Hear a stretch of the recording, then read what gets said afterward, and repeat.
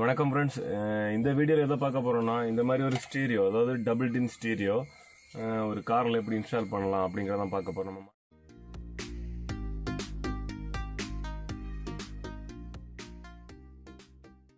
இந்த ஸ்டீரியோவை நாம் மாட்ட போகிறது 2011 வருஷம் இறங்கிய வேகனார் மாடலில் தான் நம்ம மாட்ட போகிறோம். இது வந்து பயோனியரோட ஒரு ஸ்டீரியோ தான். இது எப்படி மாட்டலாம், சிம்பிளாக நம்ம மாட்டலாமா அப்படிங்கிற எல்லா டீட்டெயிலும் இந்த வீடியோவில் நம்ம பார்க்கலாம். நண்பர்களே, எல்லாருக்கும் தெரியும் வேகனார், ஸ்விஃப்ட் இந்த மாதிரி மாடல்கள் எல்லாமே வண்டிக்கு கூட வரக்கூடிய, அதாவது டேஷ்போர்டில் வண்டிக்கு கூட வரக்கூடிய செட்டானது வந்து பார்த்திங்கன்னா இந்த மாதிரிப்பட்ட ஒரு ஸ்ட்ரக்சரில் தான் இருக்கும்.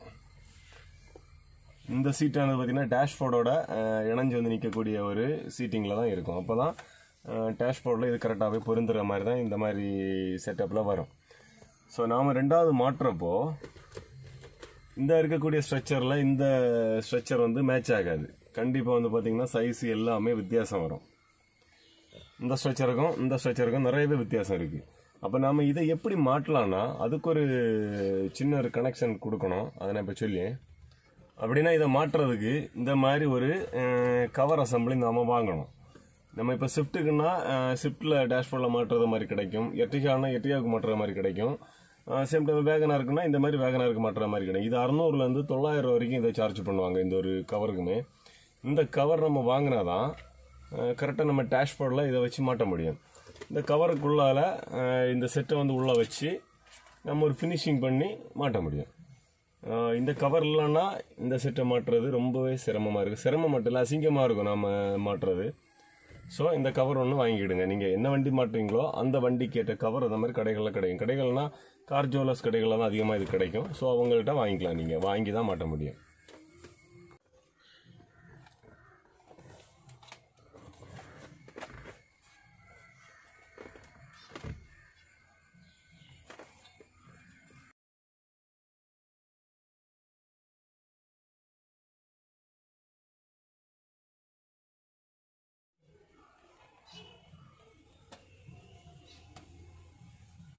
ஸோ இப்போ இந்த மாதிரி வச்சுட்டோன்னா இந்த இடத்துல நம்ம ஸ்க்ரூ போட்டு லாக் பண்ணிக்கிடணும். 2 சைடும் லாக் பண்ணிவிட்டு இந்த ஸ்டீரியோவை உள்ள டேஷ்போர்டில் பொருத்தி வச்சுக்கலாம். ஸோ அப்போ இதே மாதிரி கவர் அசம்பிளி வாங்குங்க. சில வாகனங்களுக்கு ஒரிஜினலாகவே டபுள் டின் செட்டு மாதிரி வரக்கூடிய சில வாகனங்களுக்கு இந்த கவர் அசம்பிளி தேவைப்படாது. அப்படி இருக்கக்கூடிய வாகனங்களுக்கு நீங்கள் டைரெக்டாகவே இந்த செட்டை வந்து இன்ஸ்டால் பண்ணலாம். இந்த ஒரிஜினல், அதாவது டேஷ்போர்டில் இந்த மாதிரி கவர் பாடியோட வரக்கூடிய செட்டுகளுக்கு மட்டும்தான் இது தேவைப்படும். ஸோ அது உங்களுக்கு என்ன வாகனம் எப்படி இருக்கோ அதை அனுசரித்து நீங்கள் இதை பண்ணிக்கலாம். நண்பர்களே, இதான் பயோனியர் ஸ்டீரியோவில் இருக்கக்கூடிய ஒயரிங்கான சாக்கெட்டு. ஸோ இதெல்லாம் பார்த்த உடனே நீங்கள் பயப்பட வேண்டாம். இது ரொம்ப சிம்பிளாக தான் இருக்கும். இதில் நான் ஏற்கனவே இதில் ஒயரிங் எல்லாம் இதோட கலர் கோடு யூஸ் பண்ணி எப்படி பிரிக்கலாம் அப்படிங்கிறத நான் ஒரு வீடியோ பண்ணியிருப்பேன். அது எதுன்னா, நம்ம வீட்டில் அந்த கார் ஸ்டீரியோவை நம்ம வீட்டில் எப்படி மாட்டலாம் அப்படின்னு ஒரு வீடியோ பண்ணியிருப்பேன். அது பார்த்தீங்கன்னா உங்களுக்கு இந்த கலர் கோடிங் பிரிக்கிறது நல்லா தெரியும். இருந்தாலும் இதில் நான் சொல்கிறேன். அந்த வீடியோ பார்க்கலன்னா நான் டிஸ்கிரிப்ஷனில் லிங்க் கொடுக்குறேன். அந்த வீடியோ பார்த்துட்டு இதை பாருங்கள். அப்போ உங்களுக்கு இன்னும் நல்லா புரியும். இந்த சாக்கெட்டு தான் நமக்கு பயோனியர் செட்லேருந்து வரக்கூடிய சாக்கெட்டு. இந்த சாக்கெட் நம்ம காரில் வரக்கூடிய ஒரிஜினல் செட்டில் வரக்கூடிய சாக்கெட்டு. நம்ம இதில் உள்ள லைன் எல்லாமே எடுத்து இதில் தான் கொடுக்க போகிறோம். அப்போ தான் நம்ம ஒயரிங்கில், அதை ஒரிஜினல் ஒயரிங் கிட்டில் இதில் உள்ள லைன் எல்லாமே கனெக்ட் ஆகும். ஸோ அது இப்போ கலர் எப்படி பிரிக்கலான்னு பார்க்குறேன். முதல்ல இதில் வந்து பார்த்திங்கன்னா ஒரு 10-11 லைன் வரும். இதில் மொத்தம் 8 ஒயர் வந்து பார்த்திங்கன்னா, இந்த 8 ஒயரும் வந்து பார்த்திங்கன்னா ஸ்பீக்கர்களுக்கான லைன். அது எப்படி தெரியும்னா, 2 ஒயர் வந்து ஒரே கலரில் இருக்கும். இப்போ இந்த 2 ஒயருமே ஒரே கலர், ஆனால் இதில் ஒரு பிளாக் கலரில் ஒரு ஒயரில் ஒரு கோடு வரும், பார்த்துருக்கீங்களா? இது வந்து ப்ளஸ்ஸு மைனஸ் ஐடென்டிஃபை பண்ணுறதுக்காக அவங்க கொடுக்குறது.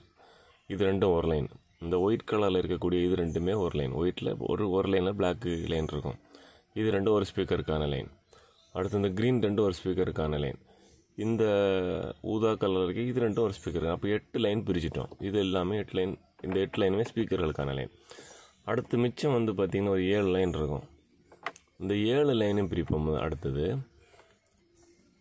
முதல்ல இந்த மஞ்சள் கலர் வந்து பார்த்திங்கன்னா பேட்டரியிலேருந்து வரக்கூடிய த்ரூ பாசிட்டிவ் லைன்.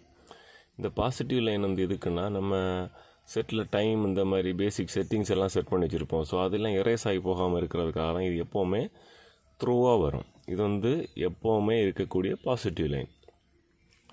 இந்த பிளாக் கலர் வந்து பார்த்திங்கன்னா கிரவுண்ட், அதாவது எர்த்து.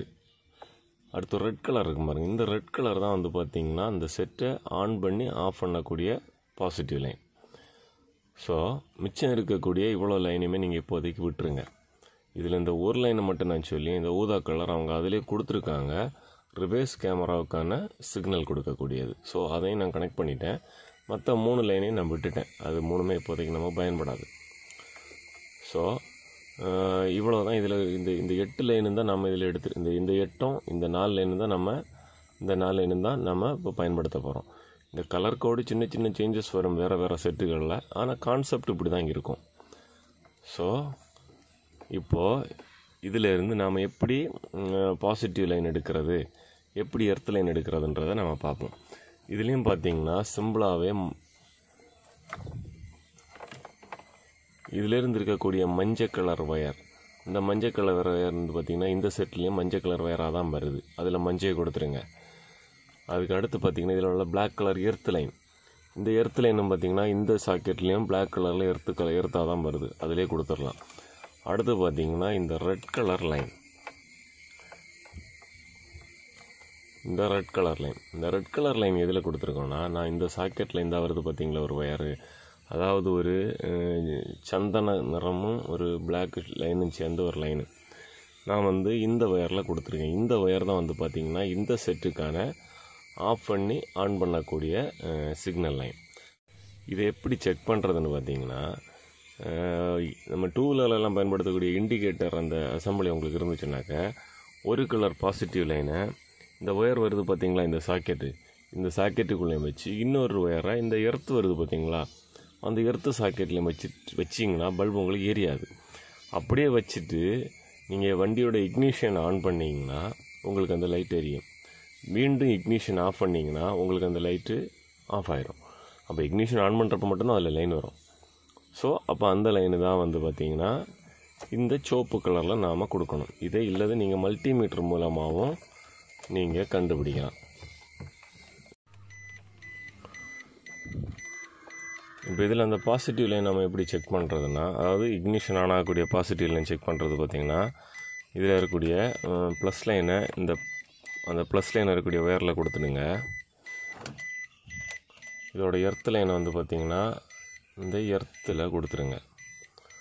இப்போ மல்டிமீட்டரில் பார்த்திங்கன்னா ரீடிங் எதுவுமே ஓடலை. அதே சமயம் நான் இக்னிஷன் ஆன் பண்ணுறேன், பார்த்திங்கன்னா அதில் வால்டேஜ் வந்துருச்சு பார்த்திங்களா, 12.48 வால்டேஜ் அதில் வருது. இக்னிஷன் ஆஃப் பண்ணுறேன், பார்த்திங்கன்னா ரீடிங் குறைஞ்சிருச்சு. ஸோ அப்போ இதுதான் வந்து பார்த்திங்கன்னா, அதாவது இந்த லைன் தான் பார்த்திங்கன்னா இக்னிஷன் ஆன் ஆஃப் லைன். அப்போ அந்த ரெட் கலர் அதில் வந்து இந்த ரெட் கலர் லைனை கொடுத்துருங்க. நான் இதில் 2 லைன் கொடுத்துருப்பேன். இன்னொன்று வந்து நான் இதில் 2 லைன் கொடுத்துருப்பேன். எதுக்குன்னு பார்த்தீங்கன்னா, இன்னொன்று வந்து எலக்ட்ரானிக் ஆண்டனா இந்த வண்டியில் வச்சுருக்கோம், எஃப்எம்முக்கான எலக்ட்ரானிக் ஆண்டனா. ஸோ அதையும் நான் இதில் கொடுத்துருப்பேன். ஸோ இவ்வளோ தான் நண்பர்களே இதில் லைன் கொடுக்குறது, வேறு எதுவுமே கிடையாது. இந்த கலர் அது மாதிரி இந்த ஸ்பீக்கர் லைன் வந்து பார்த்திங்கன்னா இதில் 4 ஸ்பீக்கர், அதாவது front left, front right, rear left, rear right அப்படின்னு 4 ஸ்பீக்கர் கொடுத்துருப்பாங்க.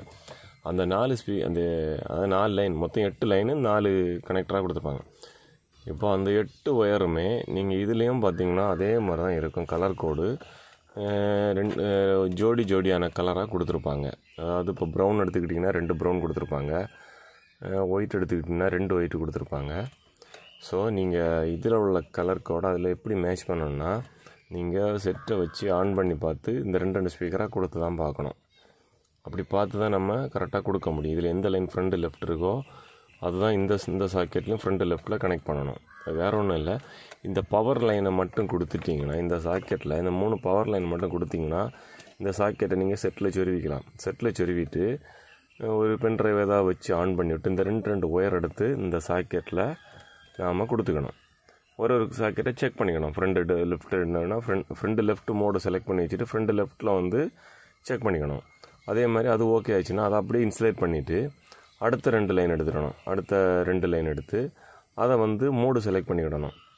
இந்த ரியர் லெஃப்ட்டா, ரியர் ரைட்டா, ஃப்ரண்ட் ரைட்டான்னு பார்த்துட்டு அதை இந்த லைனில் கொடுத்து செக் பண்ணிக்கணும். இந்த டோர் ஸ்பீக்கர் பாடுதுன்னு பார்த்து அந்த 8 ஸ்பீக்கர் லைனுமே கொடுத்துடுங்க. வேறு அதில் வேறு காம்ப்ளிகேட்டடாக ஒன்றும் அதில் இல்லை. இது நம்ம கண்டுபிடிக்கிறது மட்டும்தான் இதில் ஒரு பிரச்சனை. வேறு இந்த சாக்கெட்டில் இவ்வளோ தான், இதுக்கு மேலே நீங்கள் ஒன்றும் யோசிக்கிறதுக்கு இல்லை. நண்பர்களே, இந்த ஒயரிங் சிஸ்டத்தில் எல்லாமே நீங்கள் ஜாயிண்டில் அடித்ததுக்கப்புறம் நீட்டாக இன்சுலேட் பண்ணிக்கோங்க. நீட்டாக இன்சுலேட் பண்ணிக்கிறது தான் சேஃப்டி. ஒரு ஒயர் கூட, எர்த் லைன் சொல்லி கூட, எர்த்தாக இருந்தால் கூட அந்த ஒயரையும் இன்சுலேட் பண்ணிக்கோங்க. இந்த ஒயர் சாக்கெட் எல்லாமே நம்ம நீட்டாக வந்து இன்சுலேட்லாம் பண்ணதுக்கு அப்புறமா இப்போ செட்டை மாட்டலாம். செட்டை மாட்டி நம்ம ஆன் பண்ணி பார்ப்போம்.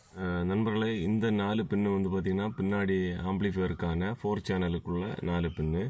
இது வந்து ஆக்ஸு கேபிளுக்கான பின்னு. அப்புறம் பார்த்திங்கன்னா இது வந்து சாக்கெட்டு. இது வந்து எஃப்எம் ஆண்டனாய்க்குள்ள லைன். இவ்வளோ லைன் தான் இந்த செட்டில் வரும். இதோட மாட்டிட்டோம்னாக்க நாம் செட்டை உள்ள இன்ஸ்டால் பண்ணிக்கலாம்.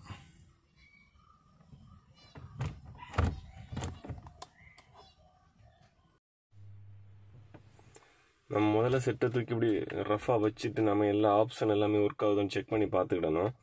பார்த்ததுக்கு அப்புறம் தான் நம்ம எல்லாத்தையும் வச்சு ஃபிட் பண்ணணும். சப்போஸ் ஏதாவது ஸ்பீக்கரில் ஏதாவது மாறிட்டுன்னு வைங்களேன், திரும்ப நம்ம எல்லாத்தையும் இழக்க வேண்டியது இருக்கும். ஸோ அதனால் ஃபஸ்ட்டு எல்லாத்தையும் வச்சு நம்ம செக் பண்ணிவிட்டு அதுக்கப்புறம் டேஷ்போர்டில் ஃபிட் பண்ணி ப்ளே பண்ணி விட வேண்டியதான்.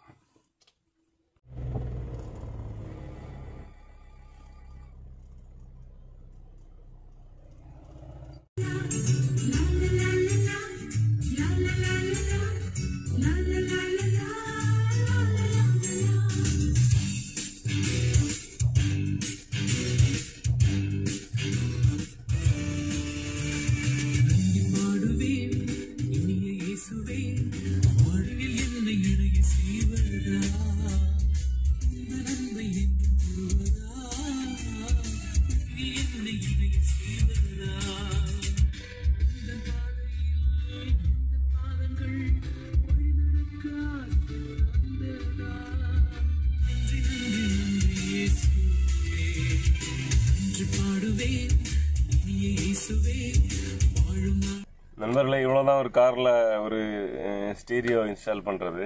நீங்கள் வேறு பிராண்டு வாங்கினீங்கன்னா இந்த ஒயர்கள் கலரோட சின்ன சின்ன சேஞ்சஸ் அப்படிப்பட்ட சின்ன சின்ன வித்தியாசங்கள் தான் இருக்கும். ஸோ அதை மட்டும் ஒன்று பார்த்து மாட்டிக்கிட்டோன்னா போதும். இதில் வேறு எதுவுமே கிடையாது. இது வரைக்கும் இந்த வீடியோ பார்த்தவங்க எல்லாருக்கும் நன்றி. இந்த வீடியோ உங்களுக்கு பிடிச்சிருச்சுன்னா லைக் பண்ணுங்கள், ஷேர் பண்ணுங்கள். உங்களுடைய கருத்துக்களை வந்து எங்களுக்கு கமெண்டில் சொல்லுங்கள். இதில் ஏதாவது டவுட் இருந்துச்சுன்னா எங்களுக்கு தாராளமாக கால் பண்ணுங்கள். என்னோடய நம்பர் நான் டிஸ்கிரிப்ஷனில் கொடுக்குறேன். ஸோ இந்த சேனல் உங்களுக்கு பிடிச்சிருந்துச்சுனாக்கா சப்ஸ்கிரைப் பண்ணுங்கள். கூட இருக்க பெல் ஐக்கானே வந்து கிளிக் செய்துக்கோங்க. ஸோ எல்லாருக்கும் நன்றி, வணக்கம்.